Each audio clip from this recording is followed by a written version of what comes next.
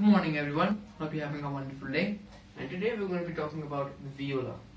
It's a string instrument belonging to the string section of the orchestra, and as you can see it looks quite similar to a violin. Most string instruments look quite similar to a violin, but this is remarkably similar.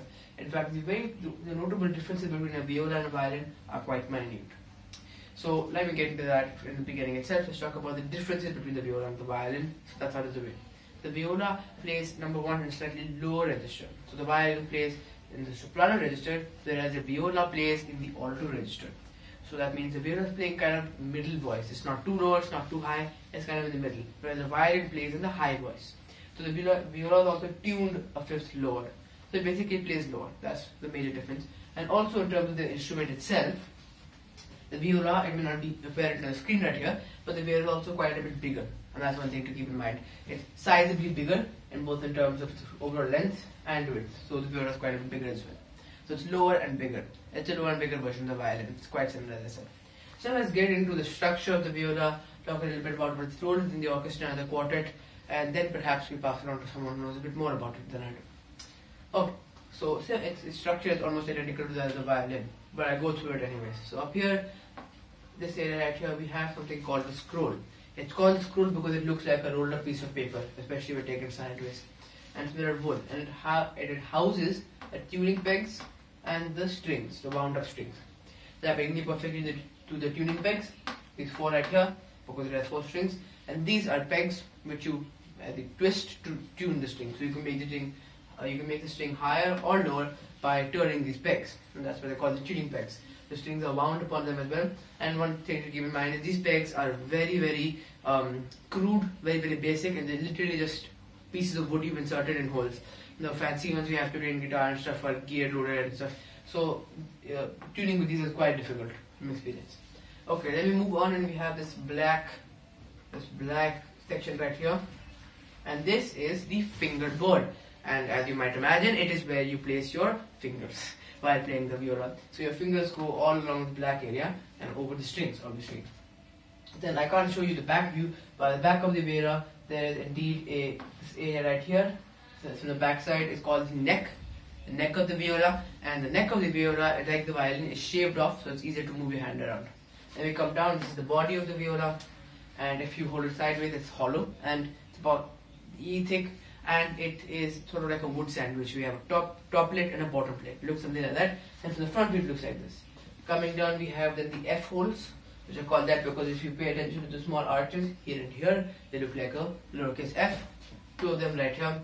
And we move down further, we have the strings, of course. The strings of viola are tuned C, G, D, A. I'll say it again, C, G, D, A. Great. Then we come down, here we have the bridge. Very important, it keeps the tension in the strings, determines the distance from the scroll to the bridge, and also very important for when the sound is going to be generated. Then we move down, we have the holster right here, that holds the strings in place, and I'm not sure if it's quite visible on the TV screen just because everything's black, but there are some small circular things right here and here. These are called fine tuners, and you can turn them to it finely tunes it, so it makes it a bit higher, a bit slower, a bit lower, because these tuning pegs are quite crude and aren't very good at the fine tuning. Then you come down, here you can see the black thing at the very bottom is called the A hole. That's where you insert the key, and then here is the chin rest, because you play the viola like the violin on your chin. You play it like this, and thus to give your chin a place to rest, it's right here. Great. Now how does the viola produce sound? You use a bow, just like you do with a violin. Standard bow. You have the bow length, the arch. The hair is usually synthetic hair and or horsehair, it's synthetic hair or horsehair. And this is the flock. And what's interesting about bows is that they're not a fixture. This is movable, so I can loosen it, in which case the arch is quite big and the hairs are quite loose. And I can also turn this key at the bottom here to tighten it. Fun fact about bows. Now when I stretch my bow across the things, I produce a sound. And that sound travels down the bridge. That's another reason why the bridge is so important. It travels down the bridge into the hollow part of the violin, where a structure called the sound post makes the sound resonate, and then it exits the F holes. So that's how the sound can become so big and so powerful and so loud from just these strings vibrating without any electrical amplification. Anyways, I could go more in depth with the structure, but it's not a good idea to. Now let's come to the viola's position in the quartet and orchestra. Now as I said, it plays in the middle range, in the alto range mainly, and that makes it slightly more lower than the violin.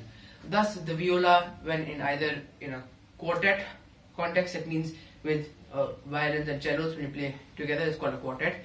When you play in a quartet, or when you play in the orchestra, the viola is usually the supporting part. It adds the harmonies, it makes the music sound so full, it gives the inner voices to the music. So when you hear a string section playing and it sounds so full and harmonic and harmonies, that's due to the viola adding those harmonies.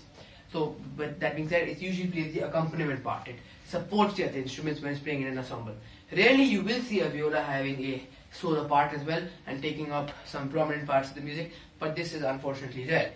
And this has caused the music community to to make fun of the viola quite a bit for this, but it is a very important component, because if you didn't have the viola, the sound wouldn't sound as harmonious and as full. As far as solo repertoire goes, there's not that much. There's very little solo repertoire for the viola, like there's a lot of solo repertoire for the violin, sonatas, concertos, partitas, preludes for the violin. There's very little for the viola. However, one fun fact is a lot of composers like Schubert and Beethoven have played the viola. So, there you go. Anyways, I think that's all there really is to it. It's quite an important part of the string section, and yeah, that's really all that there is to it. That being said, from my side, thank you very much for watching. This is all I had to say about the viola, and I will see you next time.